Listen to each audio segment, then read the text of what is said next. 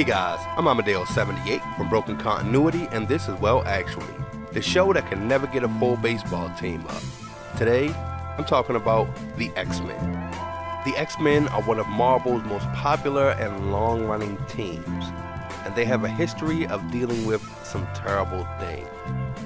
Bigotry and hatred, interdimensional beings who seek to use them for their own pleasure, futuristic timelines full of horror and death, the scourge of other evil mutants, aliens who seek after their power, beings from other planes of existence who seek to take over our own.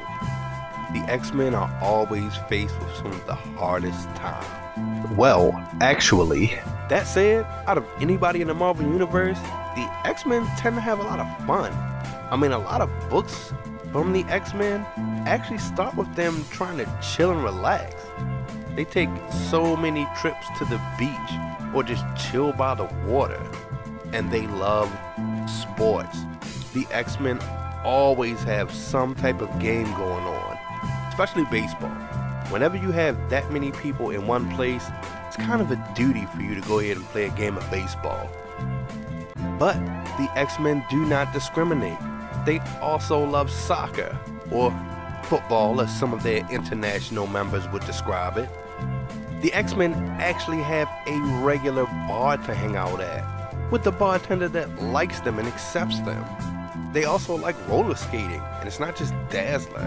Kitty Pryde and Jubilee and Professor X have gotten in on the act. If you ever visit the X-Men, remember to bring your hooping shorts and be careful of Gambit. Also, if he's walking at the time, watch out for Professor X. He will definitely cross you up. Anyway, I'm Amadeo78 from Broken Continuity. Thanks for tuning in.